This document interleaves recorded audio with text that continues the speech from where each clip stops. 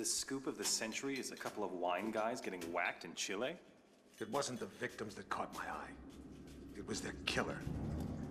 I believed it was Mr. 47. The bald killer clone? Come on, Jack. He's an urban legend. Even the CIA and your own FBI say he doesn't exist. We say a lot of things, Rick. It's part of the job. Delgado was a very successful man. Successful men in that part of the world tend to be, well, call it security conscious. Not many people could have done this thing solo. So you went running after a myth? Myth? No.